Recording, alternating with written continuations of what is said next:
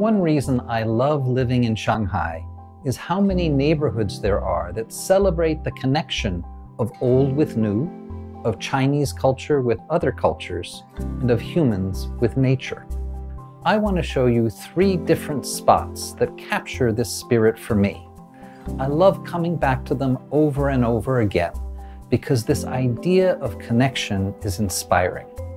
It demonstrates the possibility for creativity that exists when city planners and architects are committed to reaching out across the boundaries of time and space. The first spot is the oldest. The Xintiandi neighborhood renovation was planned 20 years ago by the architect Ben Wood. The footprint and many of the structures are a reflection of Shanghai Shukeman architecture from the 19th century. But the outdoor dining and many of the shops have an international 21st century vibe.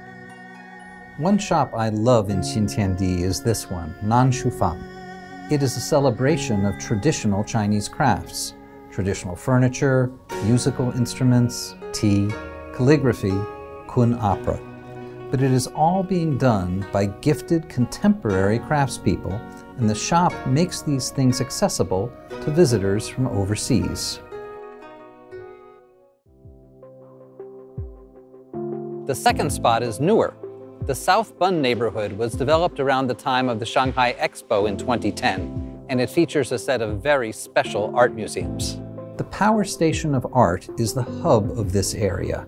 It was renovated from a real power station from long ago and converted into a tremendous place to encounter modern art. It is the home of the Shanghai Biennale, the oldest biennial art exhibition in China, and it is also home to a changing set of exhibitions.